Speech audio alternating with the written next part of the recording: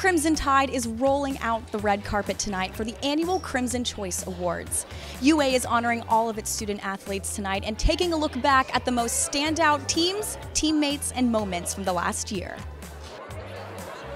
I love this event because you really get to recognize what your friends are doing, and you get to see them on the tennis courts, on the basketball courts, in the pool, on the river, things like that, and we don't always get to see them in competition, and it's great to finally get out of your own sport and see all the great things that our school has to offer athletically and really celebrate everyone that's around you and is in this athletic culture that pushes you to be better every day.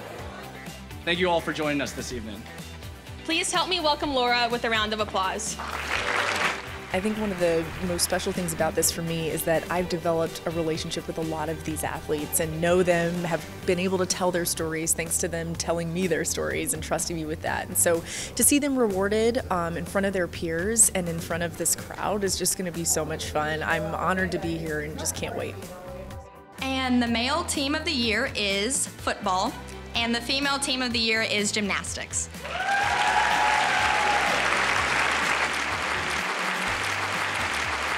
We just want to say thank you. We just love representing this university and doing it for our team and for the greater good. We'd just like to thank you guys, and hopefully we can do it again next year. Thank you. And the 2018 Paul W. Bryant Female Award winner is Kiana Winston.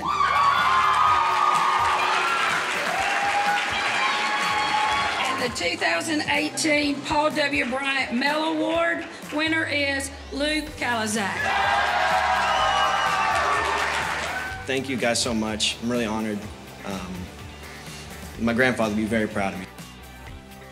What people don't realize is what it's like to be a student athlete.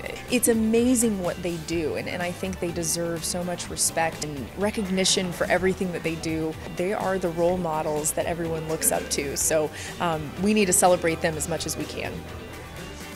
All of tonight's recipients and finalists have no doubt left their mark in Alabama athletics history.